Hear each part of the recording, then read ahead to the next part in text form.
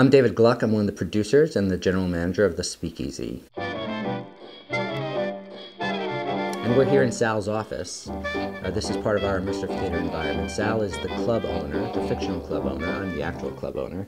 Sal's the fictional club owner, and this is where a lot of the scenes in the show take place. Sal is looking for his lost shipment of booze, and he's having an affair with one of the chorus girls, and all those sorts of plot lines play out in here.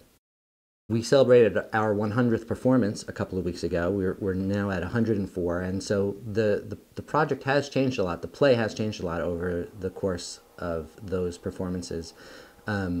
We've refined some of the characters. We've written new scenes. We've reorganized the scenes, and sort of the creative arc on this project is the same as it was when we did the proof of concept production in 2014, which is we had our best creative minds get together, create a script, create the whole environment, and essentially build a toy for the audience to use. And we took our best guess on how the audience is going to use it.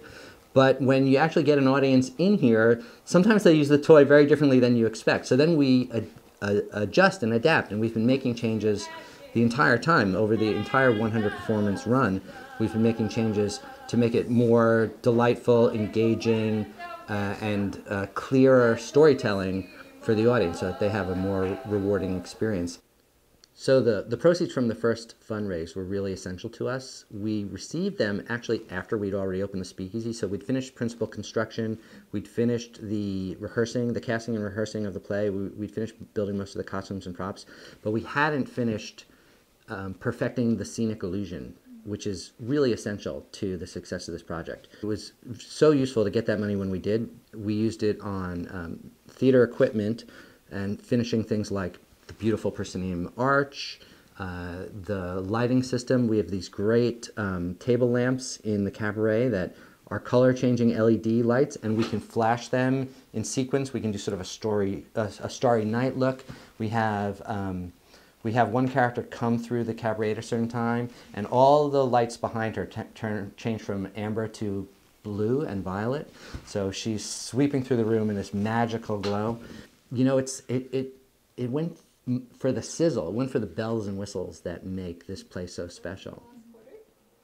Yeah, we showed great growth during the last quarter. Our paid attendance was up 20%, and we actually condensed our performance schedule as compared to the previous quarter. So the 20% total attendance for the quarter was spread over a smaller number of performances. We actually increased 26% on attendance on a per performance basis, which really helped profitability. So profitability grew by several multiples from the last quarter of 2016 until the first quarter of 2017.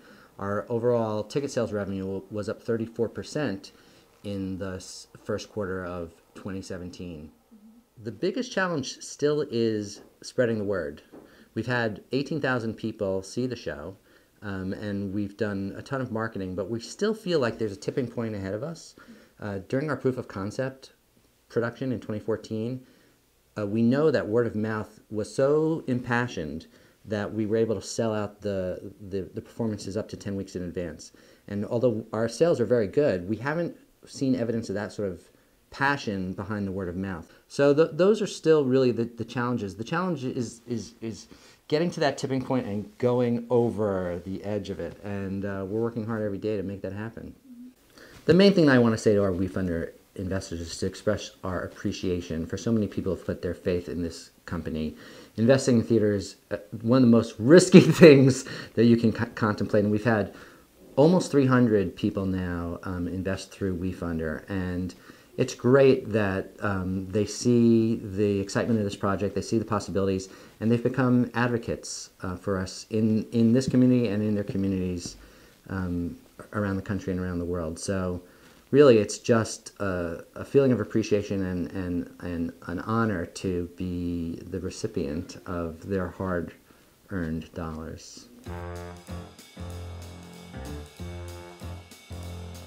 She loves that too. She's like, we're a theater family. I'm going to work with Daddy. You know, like on Saturdays, we drive in together, you know. And it's great. It's a great parenthood too. It's, you know, it's one of the things that's made this project more special for me than any other that I've worked on, because my daughter's in it. It's incredible.